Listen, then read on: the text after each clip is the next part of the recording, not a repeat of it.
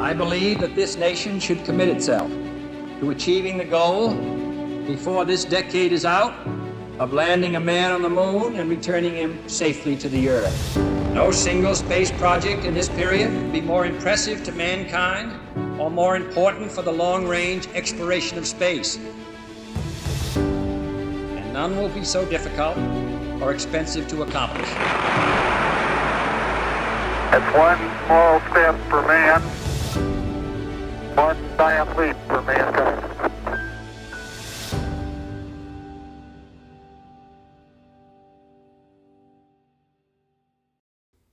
Hello, my name is Bussey and I'm the Senior Exploration Scientist in the Lunar Discovery Exploration Program at NASA headquarters.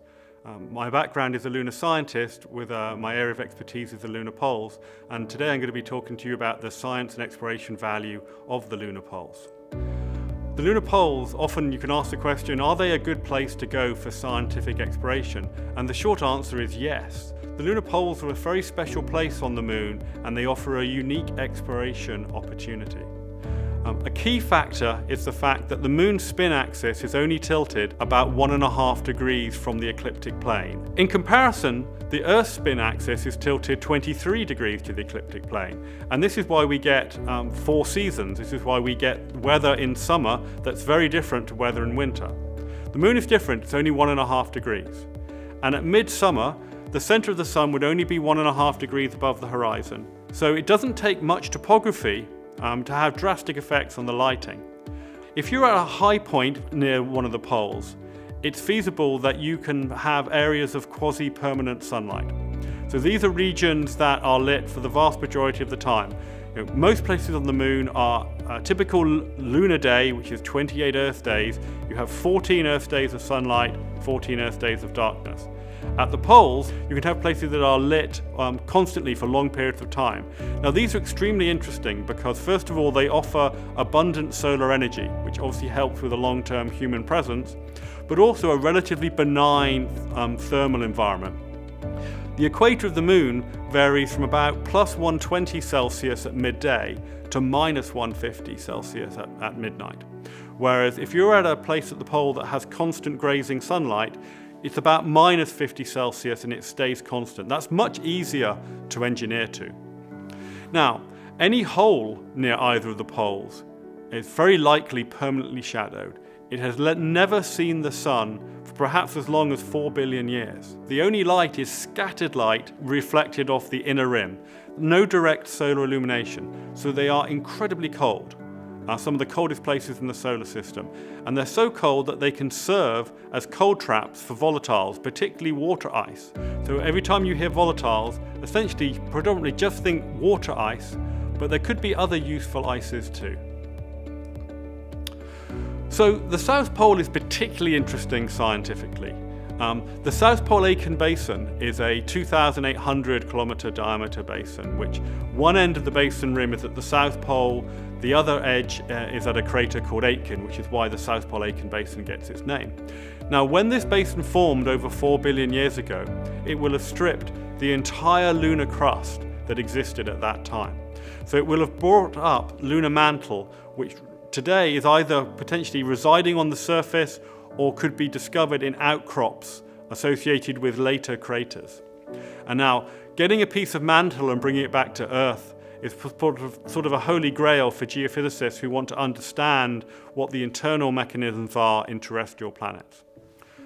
So now I'm going to talk about the value of lunar polar ice. So ice is a concentrated, easily usable form of hydrogen, which is a very rare element on the moon. It takes 2 orders of magnitude less energy to extract hydrogen from an icy regolith than from a dry regolith. So why is this ice important? Well, if you can crack it into hydrogen and oxygen, you have a source of life support consumables, so you can make the oxygen that the astronauts need to use. Hydrogen and oxygen are reactants for fuel cells that you can then use for the short periods wherein it's dark. Water itself is actually an excellent radiation shielding that you could use for the lunar surface habitats. And hydrogen and oxygen is rocket fuel. It's the same rocket fuel that we used on the space shuttle. So if we can find the ice and extract it, and then convert it into hydrogen and oxygen, it could form the basis of a cislunar transportation system. A key role of the ice is that if we're ever going to explore the solar system with people long term, then we need to learn how to make use of what we find as opposed to take everything from Earth. So essentially we need to learn to live off the land. And learning how to use any ice that we find on the moon is an excellent first step in learning how to live off the land. So what are the sources of lunar polar volatiles? So we now know that the moon essentially has three kinds of water. There's internal water, and this is water that would have existed as part of the formation of the moon. There's external water that is primarily delivered by cometary and asteroid impacts, where some of the water that exists inside these comets and asteroids actually survive and they make their way to permanently shadowed regions and they are sequestered. Most people assume that all the water would come from comets, but in fact certain kind of asteroids can also contain large amounts of water. And then you have what you would often refer to as in situ water, and this is water that is made at the moon. One example is that solar wind might interact with the regolith to actually form either hydroxyls or water, and then some of this water also gets sequestered. So a little more about the indigenous lunar water, or the water that's trapped inside the moon. When the Apollo samples were brought back in the 60s and 70s, they were deemed to be 100% dry, i.e. the moon had no internal water. Recent analyses of Apollo 15 green glass pyroclastics, and pyroclastics are the volcanic ash that are made during a fire fountain event, have been found to contain up to 50 parts per million. This implies a much higher magma concentration of water inside the moon. Most water in this magma is lost when the magma is erupted to form the lava flows to form the mare that you see. But the key fact here is the fact the original moon was not completely devolatilized as has previously thought. And one thing that this shows, it shows the value of the lunar samples. They're often referred to as the scientific gift that keeps on giving. It was these new capabilities that exist today that didn't exist at the time of Apollo that are making these new discoveries. And indeed, this year, the ANXA program, which is the Apollo Next Generation Sample Analysis, this is actually going to open a core that hasn't been opened since it was brought back from the moon, so that early career scientists can use modern techniques on this core. I'd like to provide a little bit of history on the search for lunar ice. Now, radar has been used since the 1960s to map planetary surfaces, primarily Mercury and the Moon. It's long been recognized that the polar areas near the Moon would have the potential to be permanently shadowed and extremely cold. What we didn't know is how pervasive these areas were or how cold they were. Radar analysis of Mercury back in '92 discovered fairly thick ice sheets, and this spurred renewed interest in the possibility of ice in the lunar poles. The first such measurement was conducted using the Clementine bistatic experiment. Clementine was a small satellite that went to the moon in 1992, and it used its communications device essentially as an S-band radar to take measurements at both poles. It conducted 4 such experiments, 2 at each pole.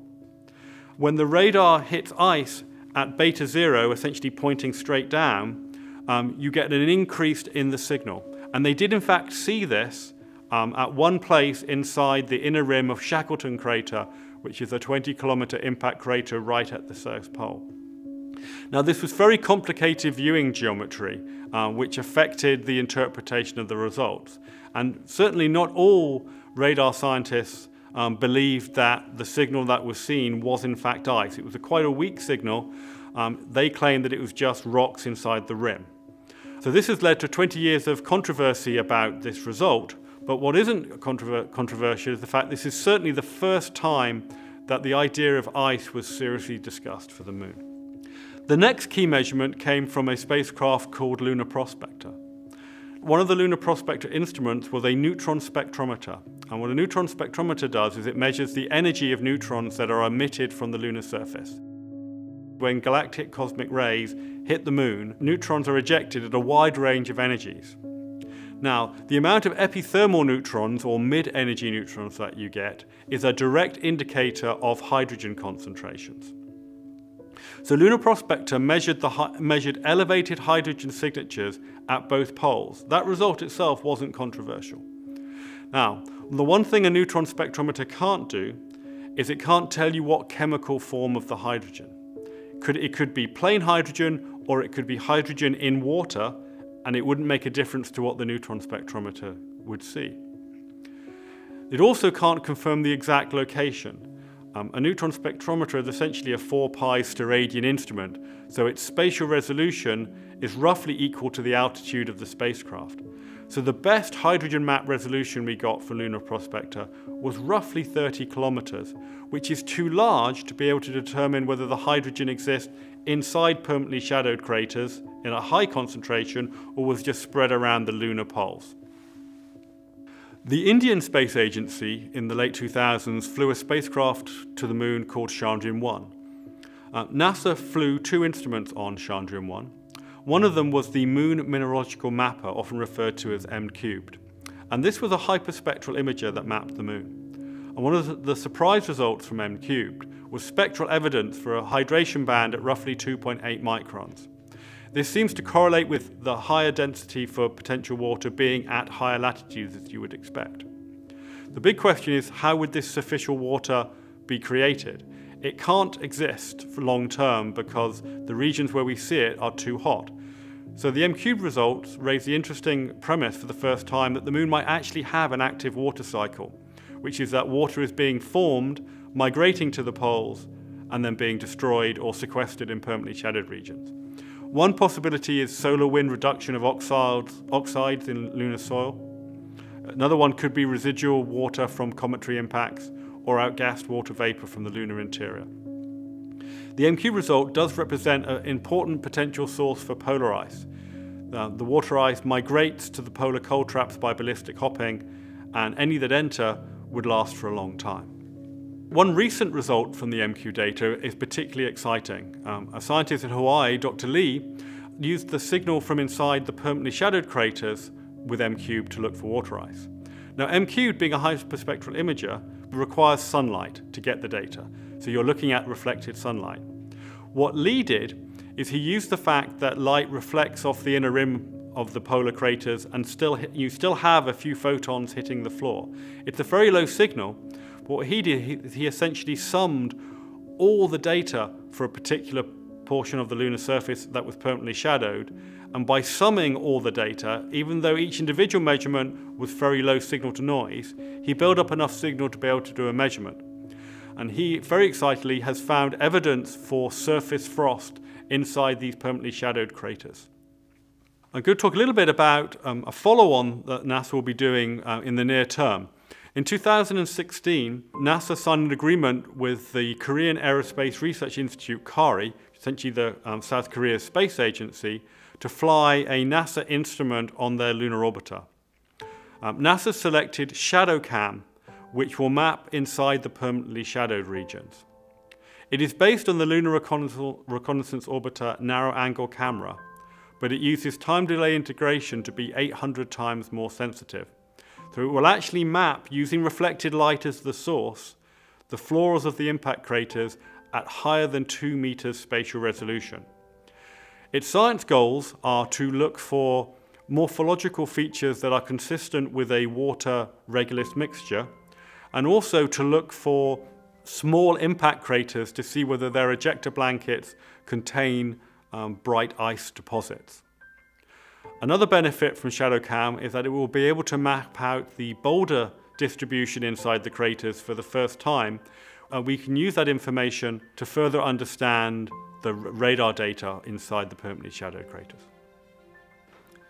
In 2009, NASA launched 2 spacecraft to the moon.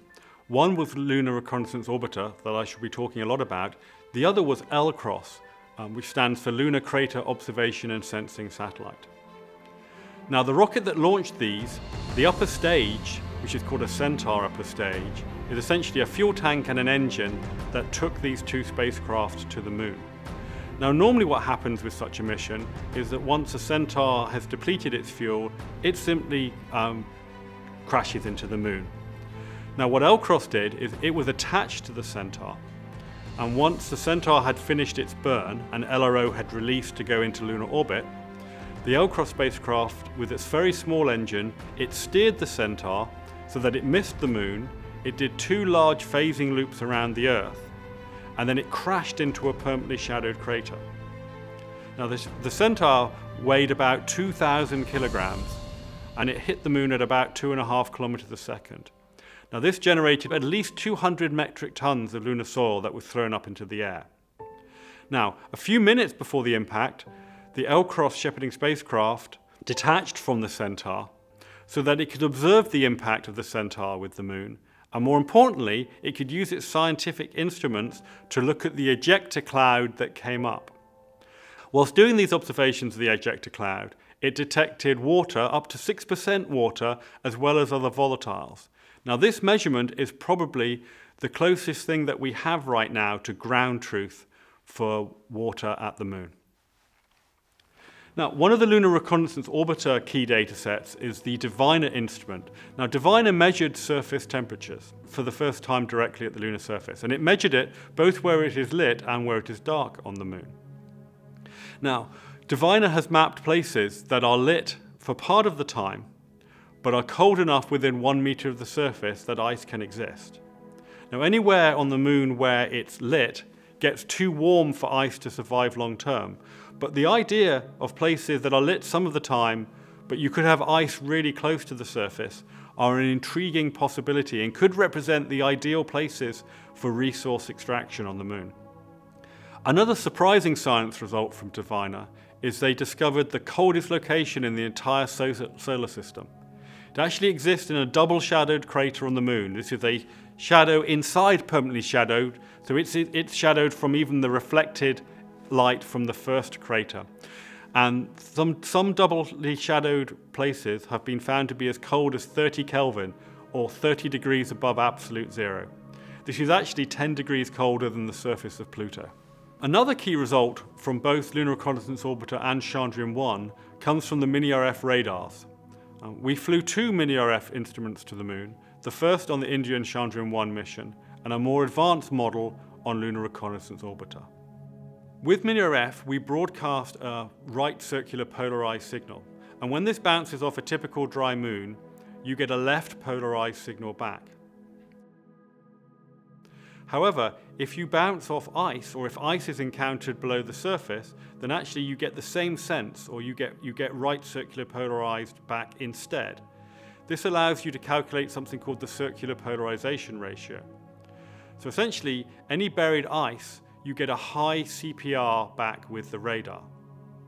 Now, unfortunately, you can also get high CPR from a rocky terrain, because essentially the radar bounces off the surface and then bounces off the rock and then comes back to the spacecraft. Now, typical lunar craters that have rough ejecta blankets have high CPR outside the crater in those ejecta blankets that are full of rocks.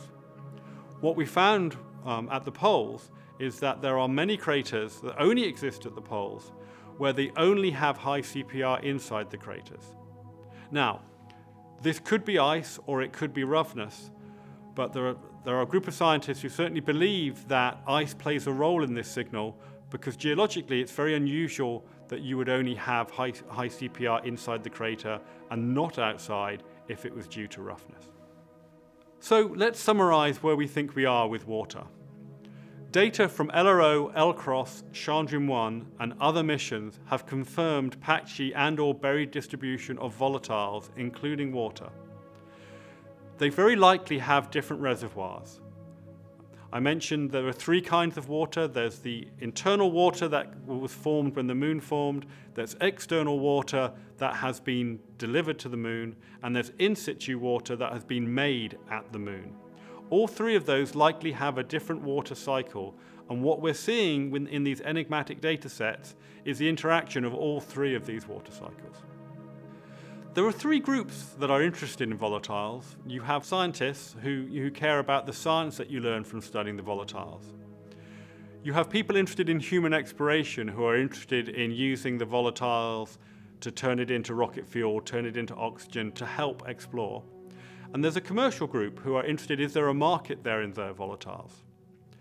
What's particularly useful for volatiles is the fact that most of the measurements that all 3 groups want to take are the same measurements. They all care about composition, abundance, what are the regolith properties, what is the lateral distribution, what is the vertical distribution, what is the renewability of, and what is the age of these resources. So volatiles have a multitude of value to all three of these communities. So I'd like to stress the scientific value in the volatiles, and that the lunar polar volatile prospecting has huge scientific benefit as well as exploration benefit. The US uses community-produced documents to drive the science that we try and achieve. The two that you will often hear are the decadal surveys that are made every 10 years, and a document called the Scientific Context for Exploring the Moon, or the SCEM document. Volatiles appear very prominently in both of those community-produced documents. On the human spaceflight side, we have something called strategic knowledge gaps. These are gaps in information which, if we can fill, allows systems to be designed smarter. A good example dating back to Apollo is the lunar footpad for the Apollo landers is actually much larger than it was needed. And that was because we didn't know what lunar regolith was like. And there were some people who thought it would have the bearing strength of talcum powder. And there was a concern that when the landers landed, they would actually sink without a trace below several meters of this fluffy powder. Now, once we sent the robotic landers and we landed with humans, we understood more what the regolith was like. And with hindsight, we could have designed a footpad that was much smaller. A smaller footpad would have had less mass, and obviously less mass is what you go for when you're designing a lander. Well, we were very worried about our first steps on the moon because some experts had predicted just shortly before launch that we would sink into the surface and wouldn't be able to hold our weight at all, and we'd just disappear into the dust. And of course, we were really pleased to find out that they were wrong. So that's an example of an SKG from the 60s. We have current SKGs. Many of them are related to enabling long-term human presence, and many of them can be solved by measuring what is the lateral and vertical distribution of the water at the moon. So in fact, lunar polar volatile prospecting addresses the highest priority, both polar science and exploration goals. We are currently working on a rover called VIPER, which stands for Volatile Investigating Polar Exploration Rover, to make the first measurements at one of the poles. It is designed to traverse tens of kilometers so we can measure volatiles over a long length scale.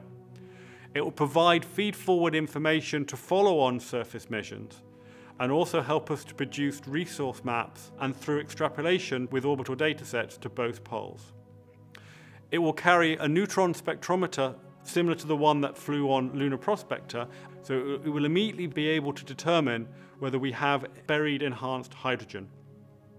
It will then use a drill to drill down up to 1 meter in depth, and then use a near-infrared spectrometer and mass spectrometer to look at and characterize any volatiles that come up with the drill. Now, whilst ice is a major resource, the poles are not good for exploration just because of the ice. Ice is not a requirement for the poles to be a good place to go. The poles are the right place to go for human exploration because of the unique lighting condition. Light is an extremely valuable resource too. And large amounts of lighting is enabling from a human exploration sense because it represents, first of all, the fact it's light, that the crew can go outside and operate. It also means you can have abundant solar energy. And finally, it represents a fairly benign thermal environment for which you have to design your systems to survive long term. So now I'm going to give you some background on what we know about the lighting in the polar regions. The first key information for the lighting, and in fact the first quantitative illumination maps, came from the Clementine mission. It used this camera to map the lunar poles for the first time. What we found is the fact that nowhere appeared to be lit constantly. Remember, because we were looking at the South Pole in winter, theoretically there should be an Antarctic circle at 88.5 degrees for which it is dark inside. We certainly didn't see that. We saw lots of places that were lit very close to the pole in winter. We found 3 places that were lit for more than 70% of a day in winter. And also 2 of those places collectively were lit more than 98% of the time. By that I mean that at least one of those places was receiving sunlight. So if you could put solar arrays at both those sites, then you could have almost constant electricity. For the North Pole, where the data were taken in summer, we did find several places on the rim of Peary crater, which is a 78-kilometer diameter crater near the North Pole, that were constantly illuminated for an entire summer day. Now with those data sets, we couldn't say they were lit all year, but certainly that was an exciting result because it laid the groundwork for the idea that places might exist that are lit for large portions of the year. Now for both the South and North Pole, these regions that receive a lot of sunlight are in close proximity with permanently shadowed regions that I previously mentioned could contain ice. So what you see here is a simulation movie now using each frame of the movie is a simulation that was made using the best lunar topography that we had and simply moving the sun equivalent to every 2 hours in time.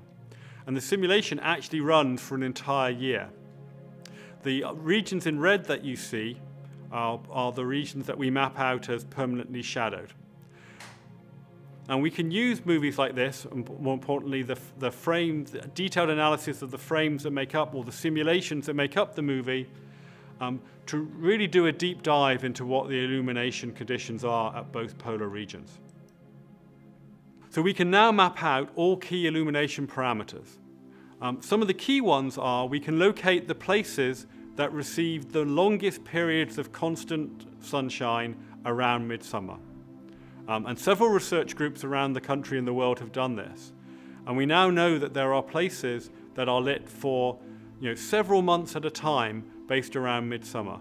Now these represent excellent locations for static landers for which you want a long duration mission and you're relying on solar power.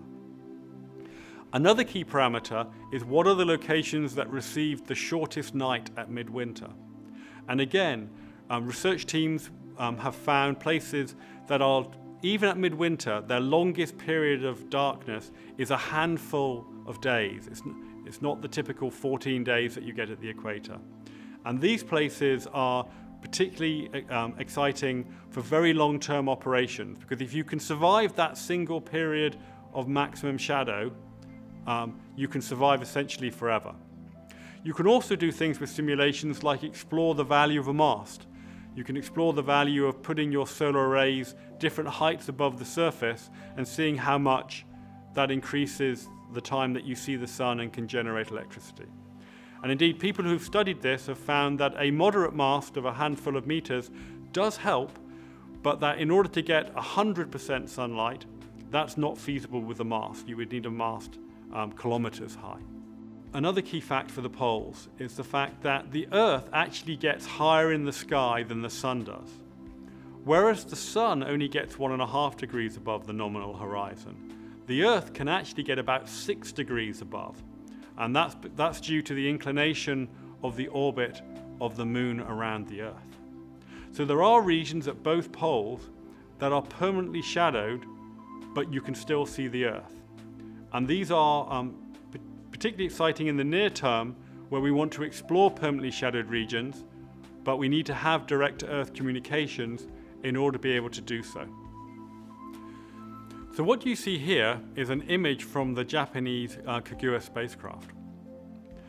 And the reason I show this is the places that are labeled A, B, C, D, these were the 4 places that we discovered with Clementine that received the most sunlight at the South Pole.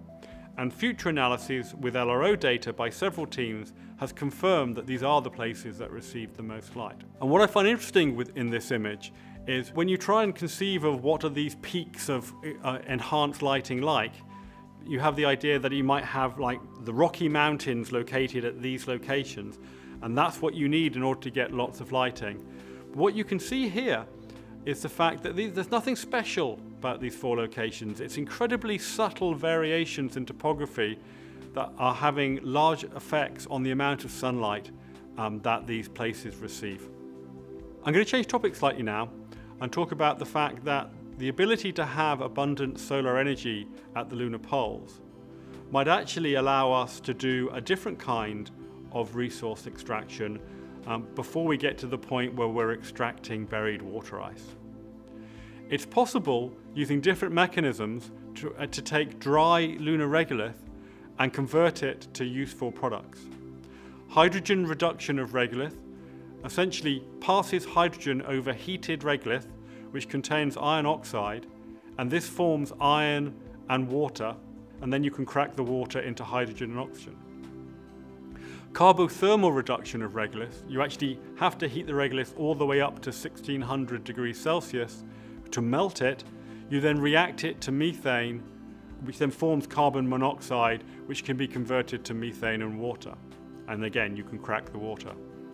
Another technique being considered by the resource utilization community is molten electrolysis of regolith, where you actually, again, you melt the regolith, but this time you put in special electrodes, and that is used to extract oxygen from the molten mixture.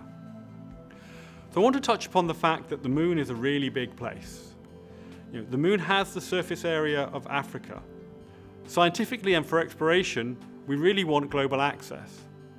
I would stress that I think the best way of getting global access is to have a sustained presence and then build your capability. The resources, both water ice and lighting, that you get at the poles, I would argue gives us the opportunity for that sustained presence. Perhaps the best analogy on Earth is the McMurdo field station in Antarctica. McMurdo is the main US base, and it's located on an island just outside the main continent. There are about 1,000 people work there during the summer, and about 300 winter over, keeping the station running. The vast majority of science exploration done on the Antarctic plateau goes through McMurdo.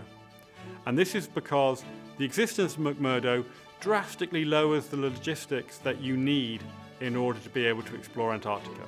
Essentially, you have to get yourself to McMurdo, and then you can use the transportation, both the planes and helicopters to take you into Antarctica, also the skidoos that you typically use for driving around, and the tents and all the other materiel that they have in McMurdo. If you didn't have McMurdo, you probably would get almost no scientific exploration of Antarctica, because you would have to go from either South America or New Zealand straight into where you needed to go. So just like the infrastructure of McMurdo enables scientific exploration of the entire Antarctic plateau, sustained human presence at one of the lunar poles can offer the same opportunity for scientific exploration of the whole moon.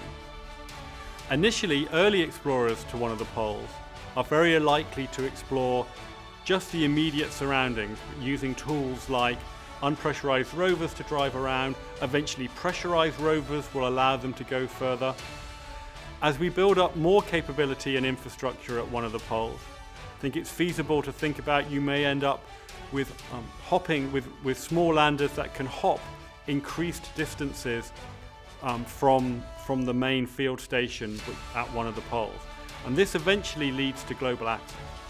If we can extract the water to make fuel, then some portions of this lunar transportation system can use fuel that is generated at the moon. So we truly will have begun at that point to live off the land. The poles represent the best place to go for humanity to expand out of low Earth orbit and into the solar system. Essentially, the lunar poles can be our McMurdo into the solar system.